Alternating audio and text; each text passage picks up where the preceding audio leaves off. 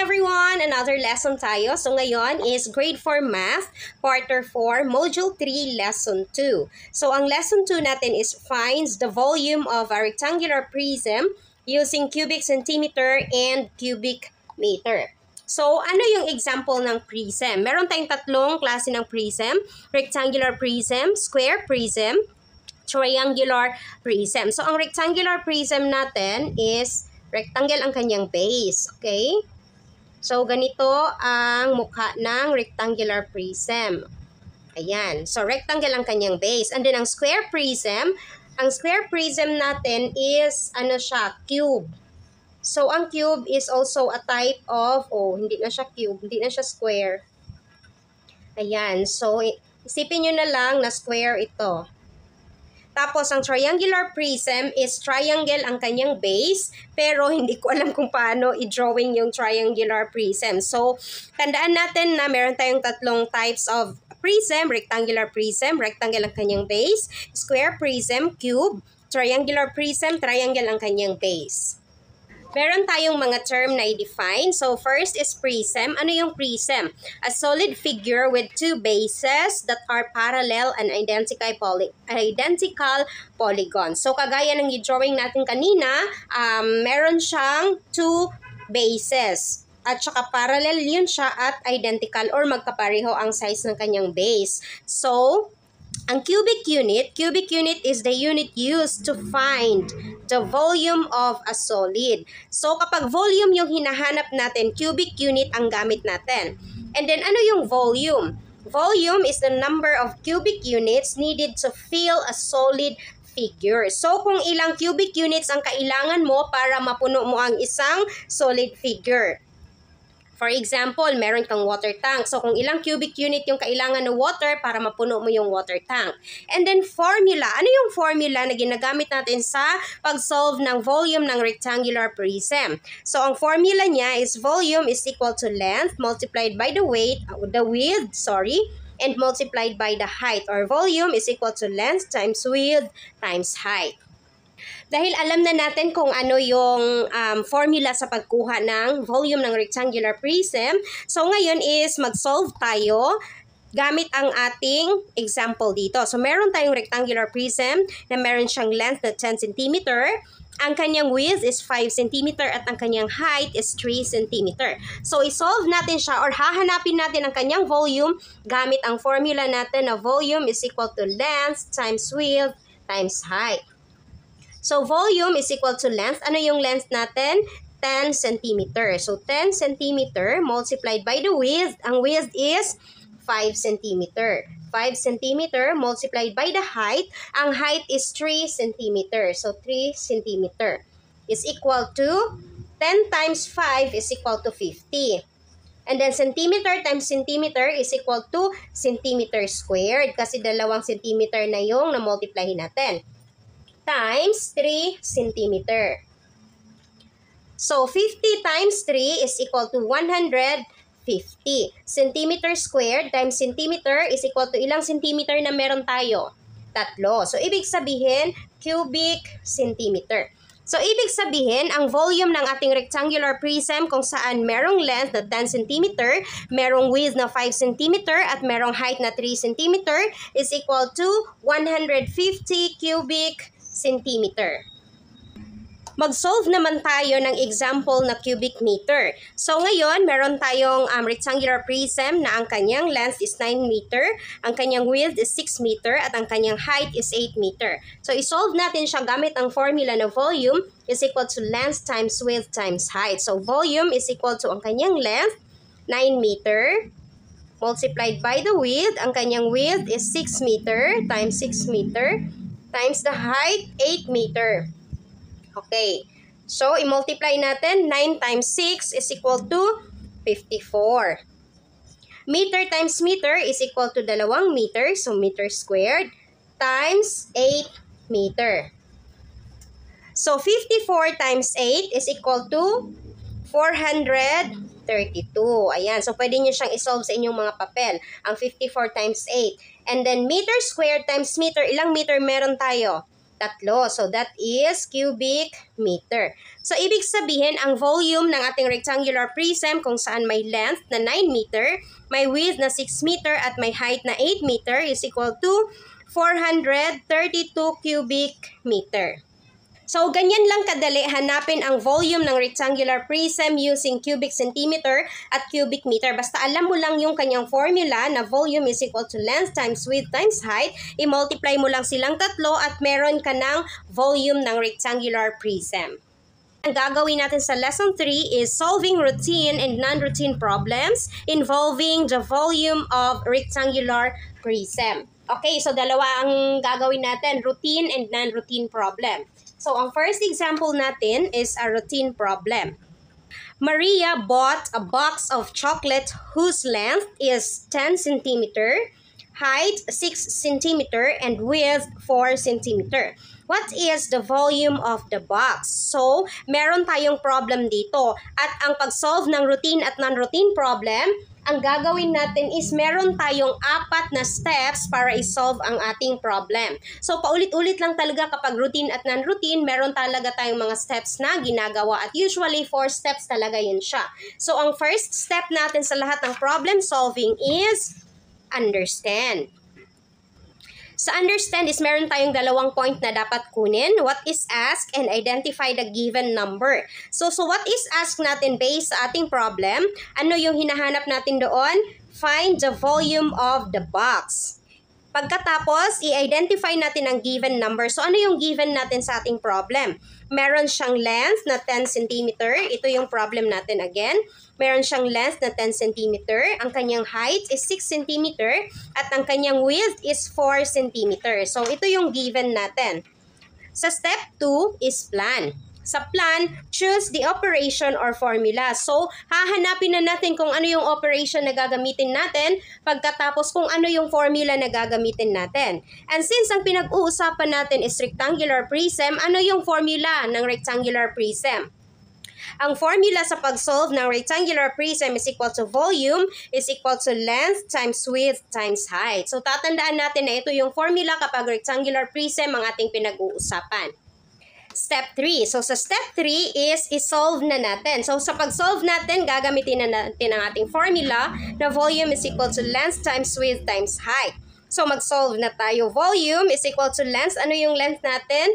10 cm. Multiplied by the width. Ang width ng box is 4 cm. Times the height. Ang height ng box is 6 cm. So, i-multiply na natin. 10 times 4 is equal to 40. Centimeter times centimeter, 2 centimeter, so centimeter squared, times 6 centimeter. So 40 times 6 is equal to 240. Centimeter squared times centimeter is equal to 3 centimeter, so that is cubic centimeter. So ang volume ng ating rectangular prism is 240 cubic centimeter. Pero hindi dito mag-stop ang ating solving the problem kasi meron pa siyang step 4. Ang step 4 natin is look back and check.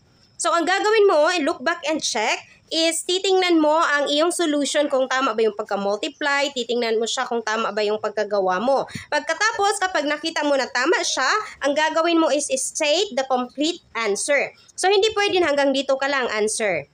Hindi. Ang gagawin mo is state mo ang iyong answer. So, the volume, ito yung answer, ito yung complete answer mo. The volume of the chocolate box is 240 cubic centimeter. So, ganito dapat pagkasulat ang iyong complete answer. Dahil tapos na tayo sa routine problem, non-routine problem naman yung pag-uusapan natin. At ang non-routine problem is medyo challenging siya. Meron tayong example dito. Jaime received a big gift box from his grandmother on his birthday.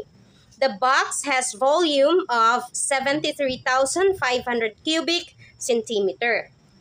If it has a measurement of 105 centimeter long and 35 centimeter wide, what is the height of the box? So nakita nyo ang problem natin na given ang kanyang volume. So, isolve na natin siya. Dahil given ang kanyang volume, ano kaya yung hinahanap natin? So, step 1 tayo. So, step 1 is understanding the problem. So, in understanding the problem, meron tayong dalawang point. Ang point is what is asked and what are given. So what is asked? Ano yung hinahanap natin? What is the height of the box? What are given? So, ano yung given natin? Ang given natin is 73,500 cubic centimeter na volume. Length is 105 cm and width is 35 cm. So, ito yung given natin. Then, step 2 is plan. So, planuhin na natin kung paano kaya natin isolve.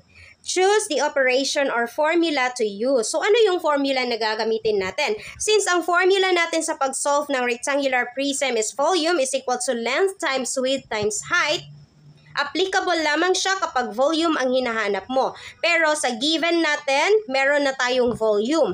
Ang hinahanap natin is ang height. So, paano natin kukunin ang formula sa pagkuha ng height? Okay. So, ang formula sa pagkuha ng height, of course, ang formula natin is equal to volume is equal to length times width times height. Okay? So, ito yung formula natin sa pag-solve ng volume. Pero kasi ang hinahanap natin is ang height. So, paano natin kukunin ang ating formula? Para hindi kayo malito, ganito ang gawin nyo. So, volume, length times width times height, divided by, i-divide natin siya ng length and width para ma-cancel natin siya.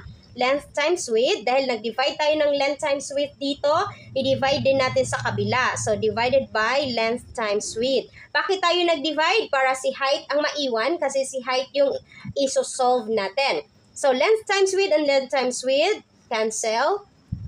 Volume over length times width. So, volume divided by length times width is equal to height. So, ito na yung formula natin. Height is equal to volume divided by length times width. So, ito na yung gagamitin natin sa pag-solve ng ating height. Dahil meron na tayong formula na height is equal to volume divided by length times width, isolve na natin siya. So, height is equal to, ano yung volume natin? 73,500 cubic centimeter. Divided by, ang length natin is 105 cm times the width. Ang width is 35 cm. So, isolve na natin. 73,500 cubic centimeter divided by 105 times 35 is equal to 3,675 centimeter squared. So, pwede nyo siyang i-multiply sa inyong mga papel. Itong si 105 cm at si 35 cm. Para makita nyo na tama yung sagot natin dito na 3,675 cm. So, ngayon, i-divide na natin si 73,500 divided by 3,600. So, i-divide natin si 73,500 divided by 3,675. So, 73,500 divided by 3,675. So, ilang number meron tayo dito? 4. So, 4 din dapat ang i-divide natin. So, 7,350 divided by 3,675 or 3,675. 73 divided by 36. So, that is 2. Kasi 36 times 2, 72. At 73 tayo dito. So, 2 yung sagot natin. 2. So, 2 times 5 is equal to 10, carry 1. 2 times 7 is equal to 14, plus 1, 15, carry 1. 2 times 6 is equal to 12, plus 1 is equal to 13, carry 1. This is 5. And 2 times 3 is equal to 6, plus 1 is equal to 7. So, subtract. Okay, so that is 0. Bring down 0. 0 divided by 3 is equal to 0. 0 times 0 is equal to 0. Ayan. So, ang sagot natin sa 73,500 cubic centimeter divided by 3,675 centimeter squared is 20 centimeter. So, bakit naging centimeter siya na meron tayong cube dito at saka squared dito? Okay, so i-explain ko sa inyo kung bakit naging centimeter na lang ito kasi merong exponent yung mga centimeter natin. Sa taas is 3, sa baba is 2. Kasi para hindi niya sabihin na nag-magic tayo, so centimeter squared divided by o cube divided by centimeter squared. So, 3 dito at 2 dito. Kapag nag-divide ka ng exponent, ang gagawin mo is i-subtract mo ang exponent. So, that is centimeter cube minus 2. Kasi 2 ang nandito. At kapag nag-divide ka ng parehong base, ang centimeter at centimeter, pareho yung base nila, di ba? So kasi kapag pareho yung base nila, kopyahin mo lang yung base at ang exponent is isubtract mo.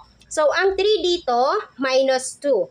So that is centimeters cube minus 2 is equal to centimeter na lang yung naiwan. Or si centimeter, understood na meron yan siyang exponent na 1. Pero hindi na natin siya sinusulat. Understood na yan siya. So that's why 20 centimeter ang sagot natin sa ating height.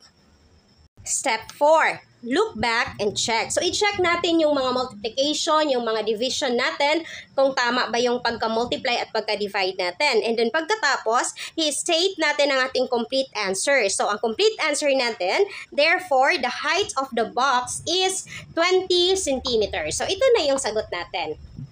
That's all for today's video, guys. See you in our next lesson. Bye!